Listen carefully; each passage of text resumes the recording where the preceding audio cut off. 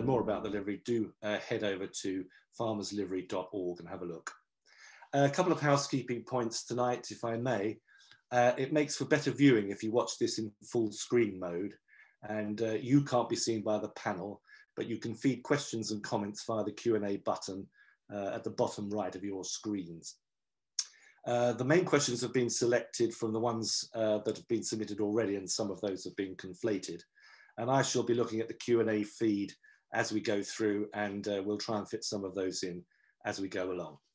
So to our panel this evening. This is in alphabetical order, not order of precedence or importance. Firstly, we have Helen Browning, who is Chief Executive of the Soil Association, very well known throughout the industry, and has held posts as Director of External Affairs of the National Trust, Food Ethics Council. She's a trustee of the RSPB and on the Countryside Commission. She sits on the BBC's Rural Affairs Advisory Committee and the National Food Strategy Advisory Panel. Helen farms quite famously in North Wiltshire organically and supplies branded products to large and small retailers, and indeed through her own mini hotel on the farm. So welcome to Helen. Next we have Dr. Tamsin Cooper, who is the Director of the National Food Strategy. This is the initiative being led by Henry Dimbleby, looking radically at all aspects of our industry, the food industry. Henry, of course, is the son of veteran Question Time presenter David Dimbleby, which is a nice little congruence tonight. Tamsin has held a number of roles in DEFRA, including leading the EU Exit Oversight Team, that can't have been very easy, and in the Strategy Unit. Before joining the government in 2018, she was Director of the Green Alliance and Head of Agriculture and Land Management at the Institute for European Environmental Policy. She's been a member of the NERC, as you all know it, Advisory Committee, and currently board member of Grantham Institutes, whose mission is to contribute world-class research and innovation on climate change. Next, we have George Dunn. George became Chief Executive of the Tenant Farmers Association. George, you need to turn your camera on. If you haven't, I can't see it, but you probably have. And he did that, started there in January 1997, having worked at the Ministry of Agriculture and at the Country Landowners Association, and will be well known to a lot of you. He's represented the TFA on the Tenancy Reform Industry Group since its formation, and he's a National Trust Specialist Volunteer on land use and governance issues. Our final panelist is Christine Tacon, who is a liveryman of this company, actually, since 2008. I looked her up, especially in our white book. She's the chair of Red Tractor. Very good luck with that, Christine. I've written the industry-leading food assurance organisation. That's what it's badged as. She was the first groceries code adjudicator, and I can speak personally from having experienced some of her adjudications that she certainly achieved significantly greater fairness for suppliers to the UK's largest supermarkets. She's chair of MDS, a graduate recruitment and training business, and chair of the BBC Rural Affairs Committee. That's an important position. Christine's a chartered engineer, and a lot of us know her from when she ran the cooperative group's extensive farming businesses for some 11 years. She is a director of the AF Group, a farmer cooperative, and importantly, I think, founder of Women in Food and Farming, a network to help women in the industry develop their skills and their confidence. I think you'll all agree we have an outstanding panel to listen to and learn from tonight. Lastly, ladies and gentlemen, and by no means least, the chairman of the proceedings tonight, our own Dimbleby for an evening, the illustrious master of the Worshipful Company of Farmers, Richard Whitlock. Richard is the doyen of all grain traders and well known for his involvement in many farming trade associations in the Oxford Conference and the East of England Agricultural Society. I'm going to hand over to Richard now, and I'll see you all at the end for a few wrapping up comments. Over to you, Richard. Thank you very much indeed for that introduction, Jeremy. And so we've done the introductions, ladies and gentlemen, so I'll go straight into the first question, if I may, which is, what role does environmentally sustainable farming have to play in developing better food, diets, and health? And that question is from Mike Adams. Now, Tamsin, you're on the National Food Strategy, and probably this is one of your key focus points. So can I ask you to open with your response, please? Thank you. Thank you, Richard. And it's a huge pleasure to be here with you this evening. So, I mean, that is all the question that's preoccupying our thoughts on the National Food Strategy. So I want to start by giving a bit of context on the relationship between diet and health, and then think about how environmentally sustainable farming can help improve that. So our diet is making us sick. We're eating more and more of our calories from rich, energy-dense food, 50% in fat. And if you look at consumption of fruit and vegetables, for example, very few of us are eating our 5 a day. In children, that's about 18% of children who are eating that many fruit and vegetables. So in terms of our diet, there's quite a long way to go towards a sort of healthy and sustainable diet.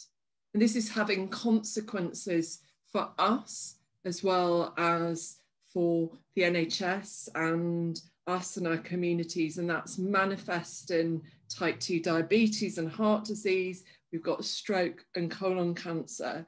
And there's an alarming statistic that 1 in 10 people who are over 40 suffer from type 2 diabetes, which is entirely preventable. So we've got a sort of situation of preventable disease and premature death that is associated with diet. And these effects are population-wide, so we see them across the population, but some are very strongly income correlated, particularly on fruit and veg. Now, what are we going to do about it? That's a complex response. It's going to require government intervention, but also fundamentally, it's going to require changing the culture and value around food. So to get to the answer to the question, that's the context. You can't value food if you don't know how it's made. And so one of the important things is to bring production and consumption together. We have to understand, consumers and citizens have to understand the provenance of their food and how it is produced. And through the course of the National Food Strategy, we've seen some fantastic initiatives by Leaf in terms of open farm Sundays, FaceTime farmers. We've engaged with charities which are bringing children onto the farm to start that conversation about food, how it is made, and the sort of values that are associated around it. I should say that education in and of itself is not enough, but this bringing together how food is produced and how it's consumed is a really fundamental part of the question. The second piece is that clearly to improve diets, we need to going to eat more fruit and veg. And so there's a big opportunity here in terms of boosting domestic horticultural production in the UK. And I was at a strawberry farm yesterday that were trialing sort of innovative methods in strawberry production. I've had the pleasure of visiting Helen's farm where she's shown me the sort of agroforestry methods where you Tamsin, I'm going to interrupt there because I want to get round the rest of the panels. You've done a very good job in setting the scene. So thanks very much indeed for that. Can I ask Helen, please, to respond to your situation? Because obviously your type of sustainable farming is slightly different. How do we get farming to influence food diets and health? Well, it's interesting. The Soil Association was formed, in 1946 on the premise that we needed to understand the relationship between the health of soils, plants, animals, and ultimately people. And we need to crack all those problems together. Today we're facing a climate challenge, a nature challenge, a nature biodiversity crash, and a human health challenge. And I think that if we don't address this from the ground up in terms of ensuring that the way we farm is naturally healthy, because if we don't have a healthy environment, none of us are going to be healthy in the longer term. And then we're producing fantastic, nutritionally dense foods that people will thrive on. And as Tamsin said, one of the big challenges is that we're eating so much ultra-processed food and not enough real food that's coming direct and straight from the farm. So there's a huge amount we can do in this area, but we have to crack those problems together. It has to be about sustainable, environmentally sustainable and healthy diets if we're going to make those links. And there's still a lot of work to do to explore that relationship between the health of the way we farm and ultimately the health of ourselves. But I'm convinced, as a farmer who's been farming organically for the last 35 years, I see it in my animals all the time, actually. If you feed them well, they live well, you have far fewer problems. Do you think farming then has got a sales story that it's not fulfilling at the moment? Well, I think maybe it's got a sales story, because actually in some areas, there's lots of farmers doing brilliant things, but in some places we actually do need quite dramatic reform as to the way we're farming. Because we are still too dependent on agrochemicals. We're not necessarily looking after our soils in the way they need to be to start that cycle of health. So yeah, we can get the sales pitch right, but first we've got to get the farming right. So George, are all of your farmers who are not farming organically not doing the job properly? Richard, absolutely not. No, I mean, we have members who farm organically. We have members who farm according to LEAF standards. We have members who farm commercially. What I think is really important, and I think we would probably all agree as panelists, is that we need to see this as a system and not as an either or. So when you've got a farm, it is involved in food production, it's involved in environmental management, it's involved in biodiversity restoration, it's involved in recreation and access, animal welfare, producing energy, byproducts. And the problem that we have is we so often deal with these issues in silos, rather than seeing them as a complete whole system where all of those things need to be balanced. And at the end of the day, Richard, farmers don't produce bad products. Milk, meat, grains, fruit and vegetables are all great. It's what happens to them after they leave the farm is the main problem. And what can be more sustainable than taking grass that we can't eat and turning it into protein that we can? So I think there's much to be celebrated about our agricultural industry. But we must see it as a system, not in individual silos. Some of it is also shopper or restaurant choice as well. Nobody tells you what you have to eat or put in your trolley.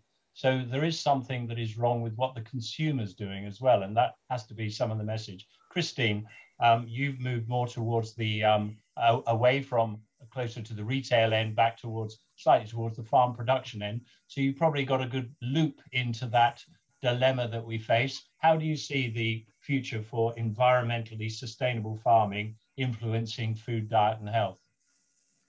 Well, I was interested to see the little video that Henry Dimbleby did recently. I think it was a TED talk, where he basically said, we're all hardwired to eat the wrong things. And we cannot put the responsibility to get that right at the door of the farmer. We're hardwired to eat the wrong things. So there's got to be a mass level of influence from retailers, from government, from food service, from everybody to try and guide us in the right direction. And I think that the education side that Tamsin talked about was useful, and that will be helpful as well. But we've also got to recognise that there's no point showing everybody about how you do things in the UK if actually we're importing food that isn't produced in that way and to those standards. And that's really what excited me about the red tractor rule. That can I come on to that? We've got one of those lined up later. Yeah. So if we can stick to this bit at the moment. So I thought it was between what the consumer's eating and what farmers are producing, how do we influence their diet and their health? Well, I think that was part of the same thing, that we're all trying to influence them in different ways. We cannot put that responsibility at the door of the farmer, but the farmer can do some things towards that influencing. Okay, thank you. George. Thank you, Richard. I think we just need to bear in mind that I don't think consumers are acting necessarily in a way which is intrinsically bad for themselves. If a lot of surveys that are carried out with consumers suggest that they want to buy local, they want to buy nutritious, they want to buy stuff which is good for them. And obviously when they are presented in retail stores with stuff, it's not that they're being duplicitous, it's just that they're not being presented in the right way with the stuff that they really do want to buy. So I think there's a major responsibility upon retailers, upon food service, to ensure that they are delivering the nutritious local foods that people truly do wish to consume. But when they're presented in a retail store or food service outlet with a quick decision on a purchase, it's very difficult for them. That leads us on to a good point. Can I just move on to the next question? Because I think these do flow quite well then. Does the panel agree the polarization of different food and farming systems, such as organic versus intensive or vegan diets, do a disservice to those farmers trying to utilize the best science to achieve that critical balance of regenerative farming, environmental management, and healthy eating? And that question is from David Lord, David Hutchinson, and Grant Burton. So having a similar question from 3 different people who put them in, I think this is getting to the number one of the issues and takes it to a new level. Helen, are we using organic as the champion of the brand at the expense of everybody else's activities? I agree with the thrust of the question that it's really unhelpful to set different farming systems against each other and to be sort of talking about these things in ways that are sometimes quite polarizing. And I think the language coming through of regenerative and agroecology is more helpful actually than just saying, you know, if you're not in this particular camp, then you're not doing stuff right. I agree with a lot of what George was saying about actually there's a huge spectrum of farmers all doing exceptionally good things, but some that still need to improve. So I do think that it's going to be important to try and make sure there's a really good pathway to more sustainable farming that everybody feels they can get involved with, that they can measure and understand their progress and where they can still improve, that they're given the right incentives and help to improve, because we actually do have quite a short window of time to make sure that farming is really a part of the solution for climate and nature and human health, and not as it's currently seen, and in some cases actually is part of the problem. So yeah, let's not stay in our camps. Let's make sure we have a big tent here, but let's not lose the urgency to move towards ever better farming systems. So we're all farmers together then, Helen? We are all farmers together, and we've all got lots to learn from each other. There's lots of new opportunities coming through, lots of new technologies that can potentially help us. But we do need to be standing together, learning from each other, not endlessly criticizing each other. And I know that's, you know, something that there has to be a bit of challenge in the mix at some point. But I do think that we all need to be really in earnest about the role we have to play in shifting into a much more sustainable direction. And that's all of us. You know, none of us are perfect now. As an organic farmer myself, I still have a huge amount that I need to deliver and improve on over the next 10 years if we're really going to meet the climate challenge. So is the Soil Association's new mantra, we're all farmers together, or are some farmers more equal than others? No, very much so. So we've very much set out our stall that this is the 10 years where we need to transition to agroecological farming, and trying to find mechanisms that will help all farmers really shift in that direction. I think organic is something to be really proud of. I think it's a really clear standard. The consumer really understands it. It's growing really fast worldwide and in the UK. So that's an important brand, I think, for farming to have. But it's not enough just to have even 10 or 20% of the world being organic and the rest of the world not really moving enough, as we all know we need to. So I think our role is to help all farmers shift in that direction and to get the diet stuff right as well. It's controversial at times, but it's really important we sort the diet stuff. Christine? I think that in any other industry, they would laugh at us actually not just all stealing the best ideas from each other and thinking that you've got to be in one silo way of working or another. So we have to take the best of everything. And I think when, as a non-farmer running the co-op farms, I was shocked when we took over an organic farm to discover that none of the managers in the business had ever been taught anything about organic farming when they were at university. And I think we need to make sure that people are educated about all of the different types of farming and all of the things that you can learn. And they were shocked. They were honestly shocked at some of the things that they were trying that worked, because they hadn't learned about them. But that's not just about, are they taught the right things at university? It's all about continual professional development and keeping on learning and finding out and looking at what other people are doing and learning from them. And we should all be looking at getting the best of everything. Thank you. Tamsin. Thanks. So I'm not going to add controversy to this because, I mean, I agree. The holy grail is that we need to find, you know, a series of production methods and dietary choices that deliver food, environment and nature and against our carbon goals. It's that, you know, that trinity of goals that the whole system needs to adjust towards delivering. And there's not one single, you know, single route through. There's not a single pathway.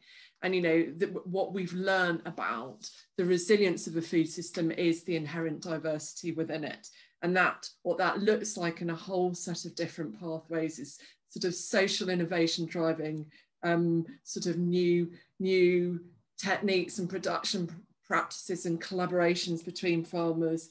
It involves agroforestry and agroecology. It involves regeneration of our soils, and it involves sustainable intensification, sort of highly productive farms. And, you know, we can see advances in technology that's facilitating some of that and these social innovations. So I think the future is plural, both on the production side as well as on the diet side. And I don't think either on the diet side we're sort of specifying a sort of single dietary solution, because that clearly doesn't work. There are cultural and social influences on diets, and that diversity. Thank you. George, quick answer, any comment? Because I've got the next question is lined up for you. Yeah, very, very quickly, Richard. I think the worst thing that can happen is that we have some sort of internecine struggle between different types of agriculture. And if people want to eat organic, if people want to eat vegan, at the end of the day, they're all our customers, and we need to be supplying them with the best products that we can. And I think if we're all honest, there's probably as much difference in each sector in terms of standards than there is between each sector. So we all need to up our game, whatever way we're doing our farming. But I think, as you said earlier, we're all farmers together, Richard. Jolly good. Thank you. Now, this is a question I certainly don't have any ideas on the answer, George, so I'm going to put it to you, but to give all of the others notice, because this, to me, is a toughie. Would carbon accounting and carbon tax be an efficient mechanism to allow society to pay for its environmental footprint?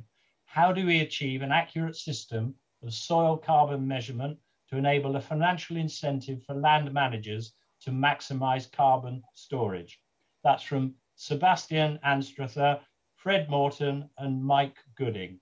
And obviously, George, in the Queen's speech, we were talking about environmental impact. We've got the sustainable farming incentive at the moment. So these are tough things, and giving out credits and that sort of thing, is it going to change behavior? How do we really make a difference?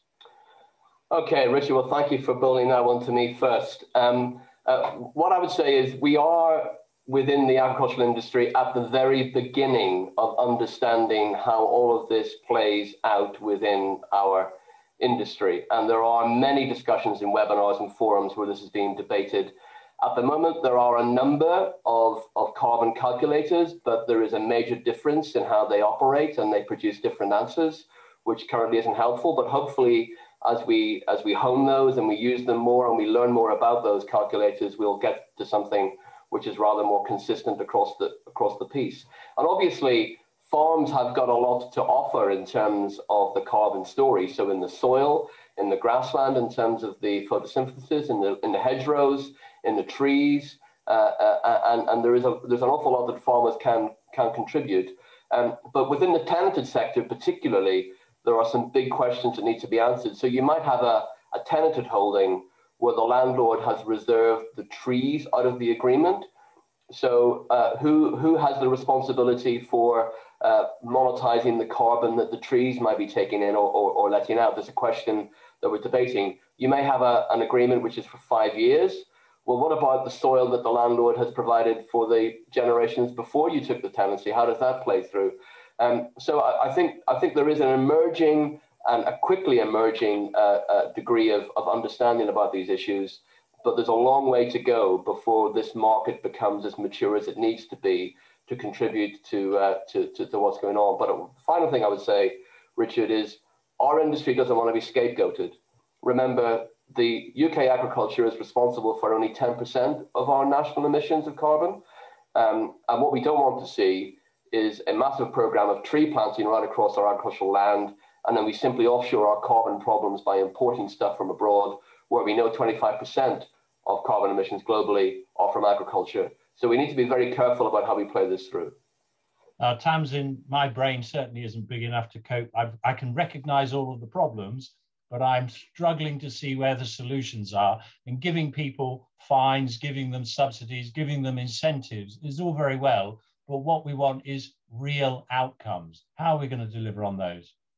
Yeah, so I mean, shifting behaviours on diet is a tricky thing, and embedded in that question was a question about carbon taxes. And I think, you know, they're theoretically possible, and there are some, you know, there are some strong advocates of carbon taxes in the economist Dieter Helm, for example. But I think our conclusion is at the moment that it's not easy to do. There are problems, as George says, in terms of measurement. You have to have a mechanism at the border. You have to ensure that they're non-regressive and they're not impacting. So I'm looking for some answers. Yeah, yeah, we all know the problems, you know, and I'm struggling with the answers. That's the dilemma. So in terms of changing behaviour on meat particularly, so you can stimulate meat alternatives. That's one of the answers. So that we substitute consumption behaviours with meat alternatives. You've got mechanisms like procurement, which changes the norms around what we're eating. And there's all sorts of work that are going on with the supermarkets in terms of the ways in which you can reformulate products. So there's routes to changing behaviours, which doesn't require sort of the lever of a carbon tax, as the question suggests. Christine, give me some answers. I need some inspired thinking. Carbon is exciting, and I think that focusing on carbon is sort of shorthand for doing something that is probably right. There's an awful lot of other things that need to be taken into account as well. I'm an advisor to a tech company that has taken the best of all of the existing carbon calculators, and they've developed one that actually works, and they've been taking it around various people at the moment to show how it works. But that is just a small part of a whole sustainability package that they've put together. But everybody just wants to talk about the carbon bit. The retailers are focusing on carbon, and George was right. The global systems that exist already don't take into account hedges and trees, so we need to make sure that we have a carbon system that takes into account how we farm. But the technology is there, that we will be able to start measuring it, we will be able to start trading it, and farmers will get paid for sequestering carbon. It's a shorthand for where we're trying to get to, but it's not doing the wrong thing if you're focusing on carbon. But of course, worry about wildlife and bugs and all those other sorts of things as well. But carbon is something that's getting retailers excited about. It's something that can be monetized, and we don't need to understand it. We just need to be given the tools that are calculating it for us. Helen, has British farming got a message to send to say something like COP26 this November? Well, I think it's vital that we do start to internalise the externalities of farming and food, so that you do end up with a logical economic incentive to do the right thing and disincentive to do the wrong thing. You know, we live in a world where money counts, and actually, if you want to get behavior change shifted, you've got to get the financial frameworks right. And I think that's the question behind the idea of a carbon tax, and also the public money for public goods. How do we incentivize farmers to do the right thing through paying them for carbon, but also for biodiversity, or for, you know, nutritious food, or for access to farms? We've got to get that framework right, so that it's really much easier for farmers to make the decisions to be doing things that are going to benefit climate. I think there are still some questions around how much you tax and how much you incentivize. And I think there are some thorny questions around soils, because we know that if we can get soils to sequester more carbon, it has huge benefits, both for resilience to the climate change, but also to mitigate against climate change too. And there are some challenges around the methodologies. There are some international standards like FIAgrE now, which are well thought of, are seen to be the gold standard. And I think it's going to be important for us to cluster around what methodologies are we going to use to measure soil carbon.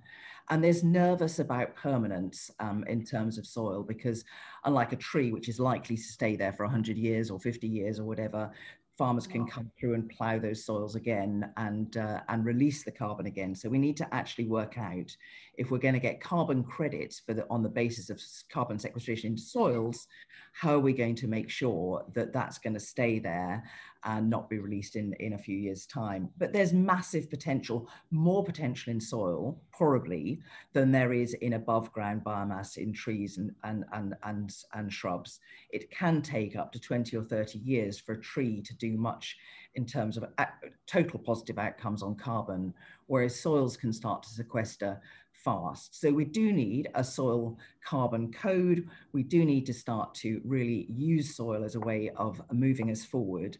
And overall, we need to get the economics of farming right, so that we penalize the bad stuff and reward the good stuff. That's a big, how we do that is a very big question. You haven't got time for me to say. Christine, then George, quickly. Christine. I've already said my bit. You've done your bit, right? Straight on to George then.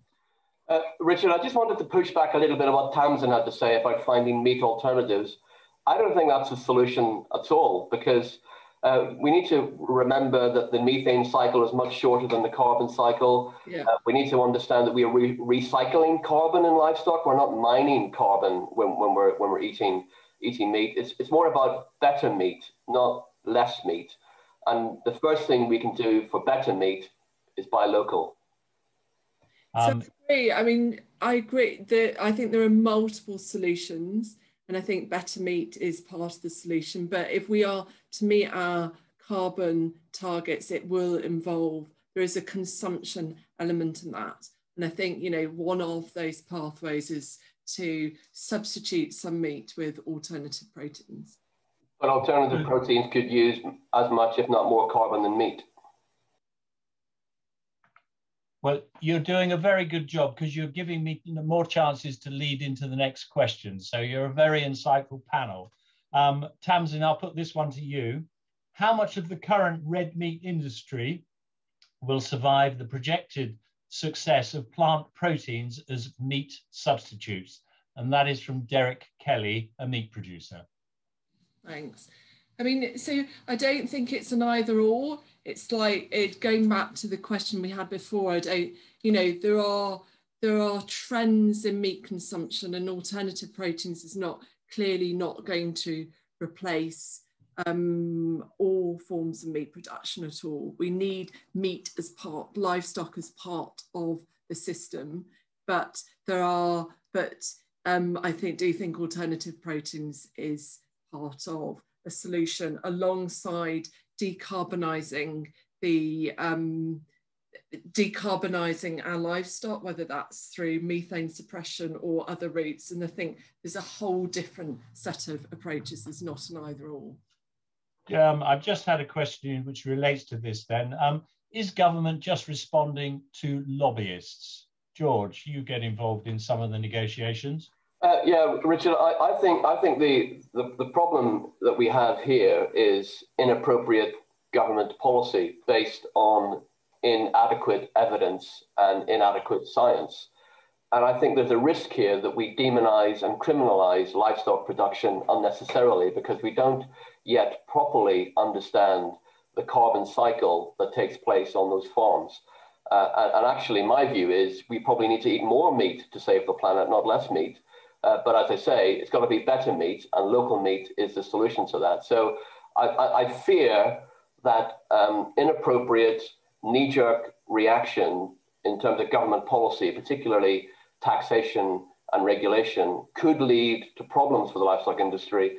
But what I would call for is a better evidence base, a better understanding before we see these types of populist and lobby-based, as you say, policies being implemented. Helen, you're a livestock farmer. Are you producing vegan sausages at the moment?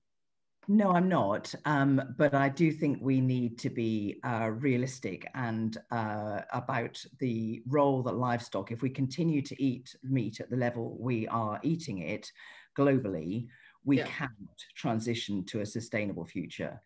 There's a very big difference between the kind of systems George is talking about, where you're feeding ruminants on grassland as part of a rotation, compared to feeding loads and loads of grain to feed-lotted cattle. You know, something like 60% of our grain, which could be feeding humans, is being fed to livestock. Livestock should be more on leftovers and pastures that are biodiverse and supporting a healthy environment. We can't go on down a road where we're eating as much meat as the Americans do, coming out of feedlots and intensive farming systems, when we know there's a massive downside in terms of pollution, antimicrobial resistance, even a pandemic risk that's coming out of those kind of systems. So, of course, livestock, I love farming livestock, and I like eating meat, but I think we need to be doing it in a way which is supportive of that overall need to get the balance right. That does mean it's less, and probably much less in some cases, but better. There are some places around the world where people need to eat more meat because they are nutritionally compromised. So I think it is about the how we do it, and it is about trying to find ways of using waste to feed our pigs and poultry, for instance, rather than feeding them loads and loads of grain that could be feeding us directly. And ruminant livestock, I think, does have a role, but it has a role out in the fields supporting the biodiversity that we all want to see, not in American feedlots. We have a continual call from farmers. Well, if you paid us more money or paid us a good price, paid us a premium, we would be able to deliver better product.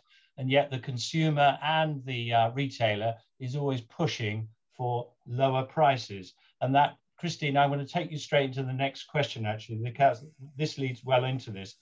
Is the present red tractor standard fit for the future? And should we label imports produced to different standards?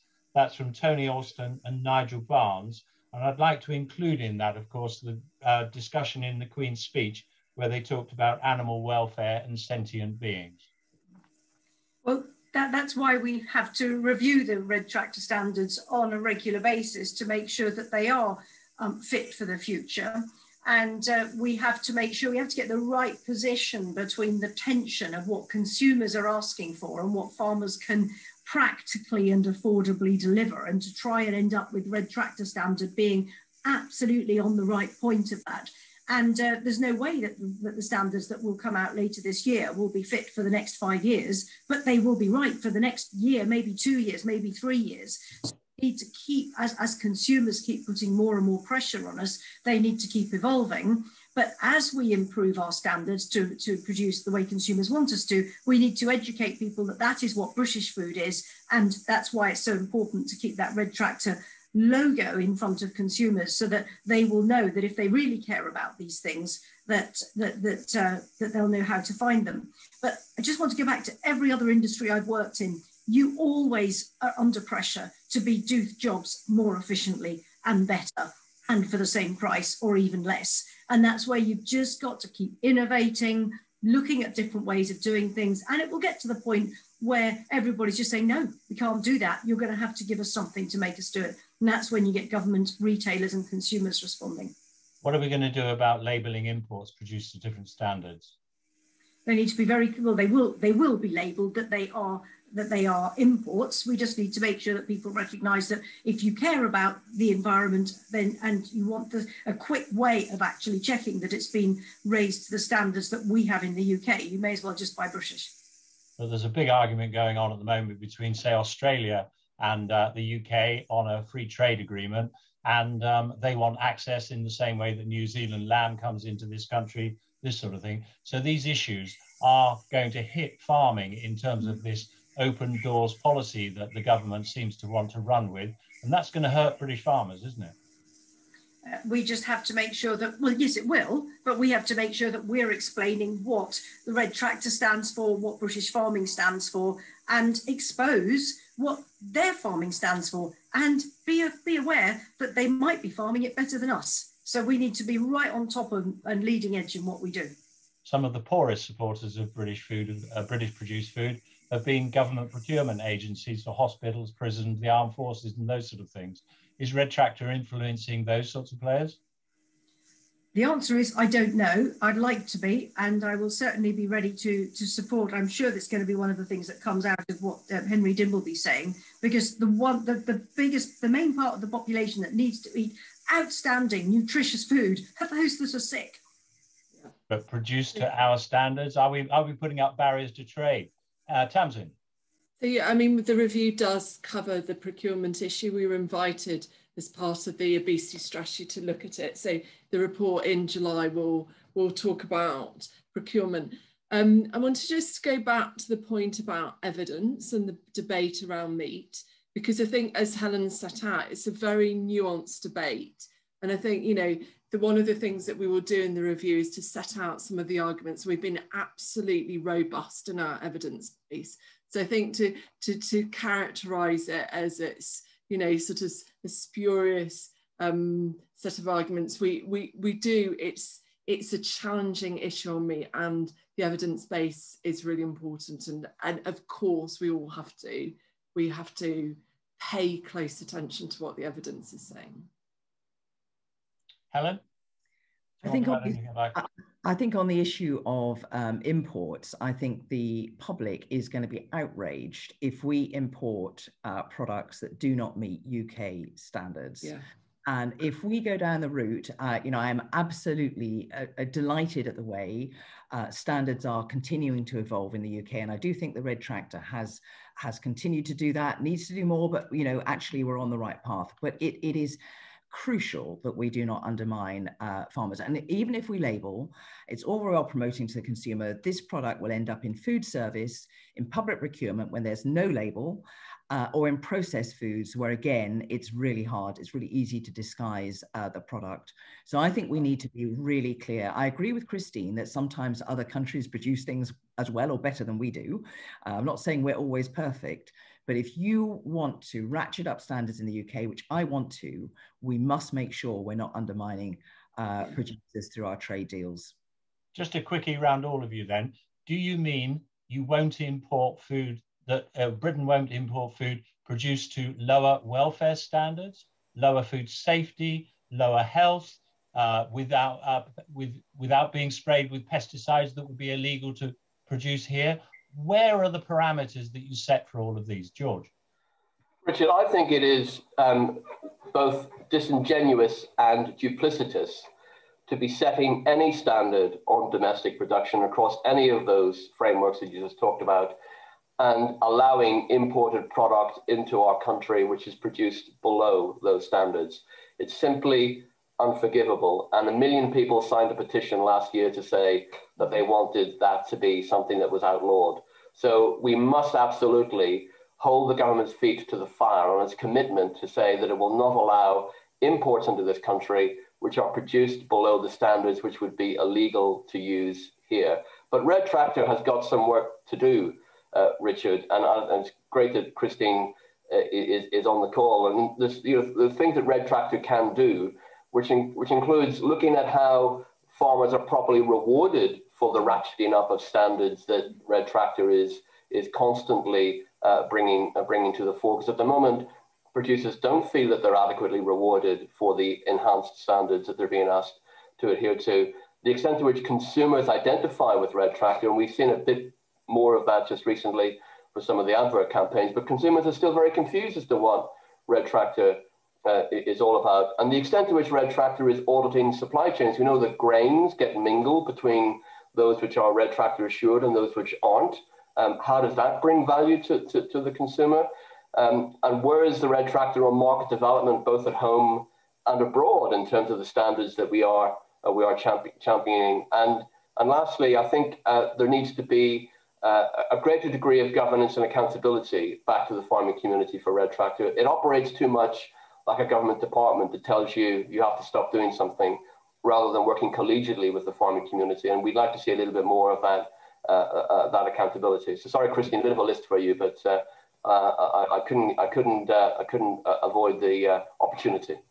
But every decent farmer in this country must be shocked and horrified that some of the newspapers that have reported dreadful animal welfare practice, and it's also on YouTube, and that's in the UK. Christine, have we got to do more than just temporarily ban them from being livestock producers? Have they got to be have you got to have a license to produce food, and then it is taken away from you, never to come back in? How can we stop some of these bad apples that we have in the UK? Well, Red Tractor, I suppose, I think that's partly what George is just arguing, that Red Tractor does actually become a bit of a license, because we actually audit every single farm every year, with the exception of livestock, which is every 18 months, so we see both seasons. It is a far more rigorous inspection regime than we ever had with the Rural Payment Agency. And if we find people that are non-conforming, that we can actually, by taking the Red Tractor mark off them, they then are not allowed, they're not able to supply a chunk of their supply chain. And well, that's not true, is it, actually? Because a cow's only got to be Red Tractor assured for the last 6 months of its life. A sheep has only got to be assured for the last 3 months. And what happens before that doesn't have an on-farm accreditation system. What I just said is that if we find that somebody's non-conformance, we will take the Red Tractor away from. No, but they're not being audited. You're talking there about whole life assurance, and that they have. I mean, Red Tractor tried to push through whole life assurance, and that was in 2016. And the pushback from the farming community was absolutely massive. Why, if we want to say we are the best in the world, if we want to say we don't want imports brought in to lower standards, surely we should push our standards up and say whole of life, the whole of a sentient animal's life should be accredited and audited. Then you can wave the flag and say Red Tractor is a credible audit scheme, surely. Yeah. It is a credible scheme, and there are standards that there are many ways in which we would like the standards to be higher, where the consumer wants the standards to be higher and the retailer wants the standards to be higher. But those all come at a cost, and who's going to pay for that? And that's what happened with the whole life assurance debate, that there was such a pushback from it that the retailers realized the pool of people that were going to be able to provide whole life assured meat would actually force prices to go up into the shops. So it's all about the affordability. It's a balance all of the time in what we're trying to achieve here, and make sure that food is affordable. And what we don't want is Red Tractor to be something that those who are wealthy can afford, and that everybody else eats the imports that are grown to a completely different standard. George? Richard, just on your point about those people who have been outed on YouTube for appalling animal welfare practices, there can be absolutely no excuse for the sorts of things that we have seen on YouTube, and they are a disgrace to the industry when you see that occurring. So I'm not here to support any of that at all. But in relation to what Christine has just said, and what your point about whole life assurance, I think it rests on two things: ensuring that the value for that standard gets passed on the supply chain, so the producer who's meeting those high standards is properly rewarded for the costs and effort and risk that they are taking to do that. And secondly, ensuring that we are not undermined by bringing in products from all and sundry where we've got no clue about the animal welfare or environmental status of that food that's coming in. Thank you. Difficult times, and I understand that, and we are at a crossroads probably in the British food and farming industry as well. If I can move on to the next question, George, and this is probably something that's directly going to affect your members. I'll try to make the question slightly short and simple, but the new agri-environmental schemes and environmental land management might encourage some farmers to become, or some landowners to become park keepers. Tenant farmers already have quite restricted tenancy agreements compared with their fathers or grandfathers. How are we going to ensure that the tenanted farming sector has a future, or are we just going to have a retirement plan for present farmers and no opportunity for new farmers to come in? So, Mr. Chairman, how long have we got left on our call? Because it's an hour probably, but I shall try and be brief. But I'll start by saying we need just to understand that we are not moving from a system which has been wholly bad to a system which we are hoping will be wholly good. The basic payment scheme has supported farm businesses in this country who are doing the right thing by animal welfare, by the environment, by landscape, by biodiversity, by water, by clean air. And yes, it's a blunt instrument, but that policy has supported farmers doing the right thing by those things. We absolutely agree that we need to be looking at how we can move the dial to be more specific about the public benefits that we are producing, and also dealing with the market failure, some of the stuff that we've been talking about recently, about just now, about supply chains. So we should be looking at market failures as well as the public goods element.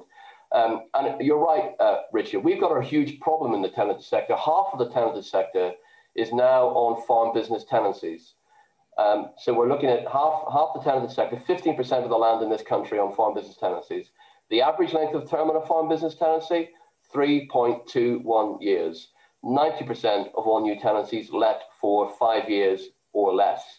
And we have tenancy agreements with the most restrictive of clauses for tenants. And connected with that as well, we are concerned that many owners of land will decide to go for tree planting or rewilding or other schemes within a landscape recovery or local nature recovery. And we will see land withdrawn from the tenanted sector of agriculture. And that's a real concern of ours. And it's something we're talking to DEFRA about on an almost daily basis. And I was giving evidence to the EFRA Select Committee about that just the other day as well. So we are very concerned, particularly for the FBT farmers. For AHA tenancies with security, there is at least a provision within the Agriculture Act which allows them to object to a landlord's unreasonable refusal to allow them to enter into an agri-environment scheme, which we are working through the regulations with DEFRA with. So we're less concerned about the AHA tenants, but we are very concerned about the future for FBTs. Okay. If you don't mind, panelists, I'll just pass on the rest of that one because I've got 2 more questions and we are strapped for time and I want to get them in. That question was put by Dennis Chamberlain, Andy Newbold and Ed Henderson. The next question, and then I've got the last one after that. The potato and horticultural sectors have voted to leave the AHDB. Is this the end of the AHDB and what should replace it? Helen, you're a practicing farmer, probably a levy payer as well. Yes, well, I've always been actually a fan of the levy paying system. I think it's an amazing opportunity which we shouldn't abandon to have a collective opportunity to raise funds to support the sector. So whilst change is always required, and I think that there's lots that the AHDB is looking at in terms of how it needs to go forward, I think if we didn't have something along these lines, we would want to invent it. There are very few opportunities to bring sensible amounts of money to the table to do the things that are in the interest, in the collective interests of the industry. So reform, yes, constantly learning and making it more responsive to farmers' needs, looking to the future. But I hope it's not the end of the AHDB. Okay, Christine or Tamsin, have you got any comments you wish to contribute? If not, well, I find it interesting that in the fresh produce side, there's a group of people already forming a better levy group. So that there is a requirement for doing something like this. And I think George would smile if I would say, I think this is all about being in touch with your stakeholders and being relevant to your stakeholders. And I think it's true for Red Tractor as it is for AHDB. And if you get aloof from them and you get distant, this sort of thing will happen. George? Yeah, very quickly, Richard. I think the problem that AHDB has had is that it's been too long at the trailing edge and not long enough at the leading edge, that it's reformed too slowly, that it has rested on its laurels to a certain extent, thought it was going to be there forever. And we have said to AHDB all down the years that it needs to act more as a membership organisation than a government department. And if it was more responsive to its levy payers, then it might be in better shape now. And sadly, and I've said this to Nicholas Safir, I think the strategy that was issued was too little, too late. And I do fear that other sectors will also vote for the same way as potatoes and horticulture. Is it because it's a parafiscal tax that's raised and therefore the dead hand of government sits there thinking it owns the AHDB despite the fact that it's funded by the levy payers? Tamsin, you've been in DEFRA, you know some of the politics around this. What's your view? I don't have a view on it. No, okay. Let me go on because this is a very important one as our closing question. Mental health is on the increase. With the greatest challenges in agriculture since the 1947 Act, the rapid loss of basic payment scheme money, the slow introduction of environmental land management schemes causing stress, 45 fatal farms accidents last year, of which 38% were in over 65-year-olds, plus more serious injuries than any other industrial sector per person employed. What would the panel's solutions be to this terrible dilemma we're facing? George. Richard, as you know, I used to be a trustee of the Farming Community Network, and I chaired the Farming Community Network for 5 years, and I was proud to see how that developed in bringing these issues to the fore, and we certainly need to be talking more about these issues. We have a three-part mantra in terms of what we provide to members, and that's advice when they need it, information when they want it, and supporting them all the time. And quite a lot of that support is about pastoral care. So when we pick up the phone from a member who's got a question, they may have a raft of other issues they want to talk about in terms of their family or what's going on the farm, or just want to talk about issues that they're concerned about. And actually what we find, Richard, is it's often the women within the farm families that hold the key to understanding what's going on. They know and are concerned about what is happening with their menfolk. And I think the more that we engage with the women within farm families, the more we will get to the root of this issue. But it's really important that we provide those opportunities for people just to share their hearts. I had one member, I'll finish with a story, one member who rang me many years ago, who said, George, I just want to say 3 things to you, and I don't want you to say anything at all. And I said, okay.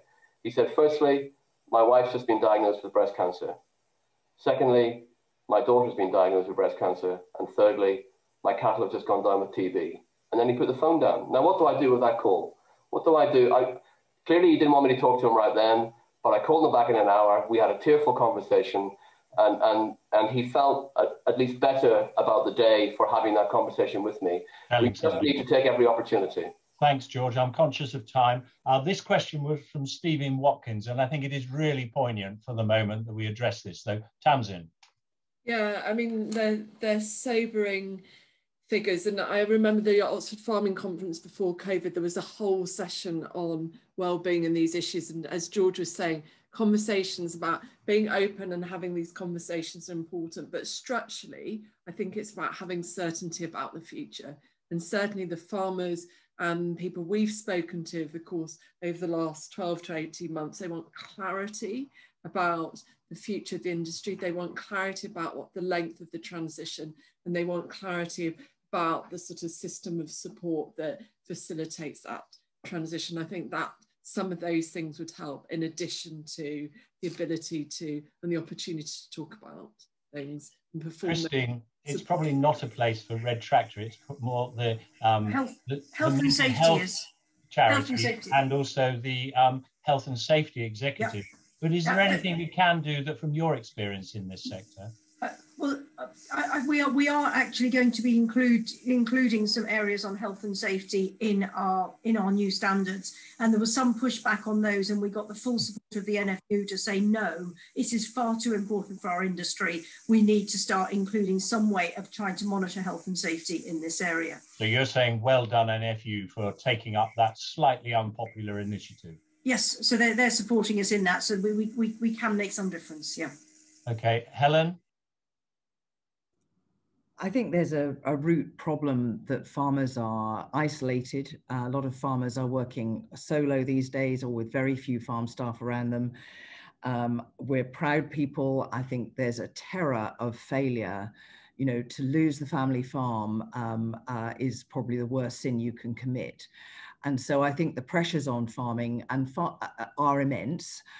You are working in a dangerous environment, and it is, a lot of farms are really underinvested because they can't afford to invest, actually. I mean, I think a lot of this does come back, well, to 2 things. One, that isolation, the way that farms are specialized and are on their own. And secondly, that there is such strong financial pressure that farmers aren't able to put in place some of the time the things that they need to make sure that they're safe. I think some of the opportunities come actually through how do we get farmers together more? We always had the sort of markets, and less farmers go to market now than they used to, but that was a great social hub for farmers.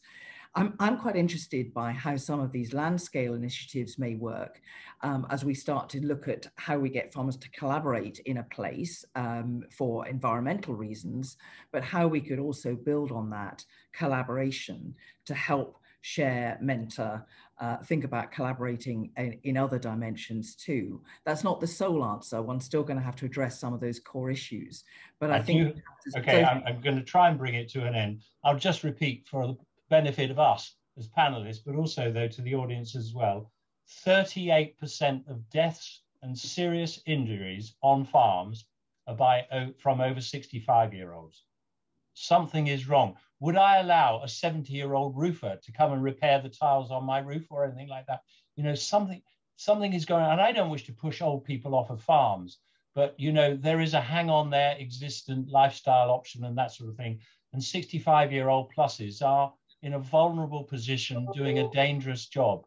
And there's a mindset's got to change. I'll leave you with a slightly lighter one, but I'm not going to ask for answers to this question. But this was the last one on my list, and it might make you smile at least. This is from Past Master David Bolton. Should Prime Minister's spouses have any influence on government policy? But we won't answer that question. We will just hand back to Jeremy Finnis, our gentleman introducer and now closer, and I will say very briefly, panelists, thank you very much indeed for your contributions. Thank you, Richard. I'm assuming I'm on screen. I can't see whether I am or not. Thank you. Well, thank you very much, panel, and I'm thanking you on behalf of everybody who's tuned in tonight. Getting on for 200 people, I think. And thanks for sharing your knowledge, experience, and indeed your wisdom with us. There can seldom have been a time when we need it more. I made a couple of notes during the proceedings. Mr. Dunn's story about that dreadful phone call, I think it brings us all very, very down to earth. That's what people are facing. When 80% of the profit made in farming comes from the BPS and that's being withdrawn, we are going to get more of those phone calls. Nigel Barnes had a slightly tongue-in-cheek comment on the chat line saying the audits are the most stressful time of the year for him. So bear that in mind, Christine, please. I've been in the industry more than 40 years and it's certainly, there's the most uncertainty that I've ever seen. And remember the word sustainability, which we haven't heard much of tonight, but sustainability in farming is also about making enough money to sustain a business, and we need to be able to do that. Thank you to Graham and Duncan, our clerk and assistant clerk, for all they've done to lay on this evening's proceedings, which have gone relatively smoothly, and indeed all they do for the livery. If you in the audience feel moved to give some support to our charitable aims, please do head over to Virgin Money Giving and donate to what we call our virtual farm cart. There's a real farm cart that goes around at our dinners, which collects hard cash and sometimes foreign currency, which is not to be encouraged. But please do go over to Virgin Money if you'd like to give us some help. To the liverymen watching, we hope to meet up in person at last at our annual banquet on the 29th of June, which is at the Haberdashers' Hall. And Graham Bamford tells me there are tickets still available. Please look at that. So thanks everybody for your very kind attention. We hope to do this again in the future sometime. And good night to all of you and safe home.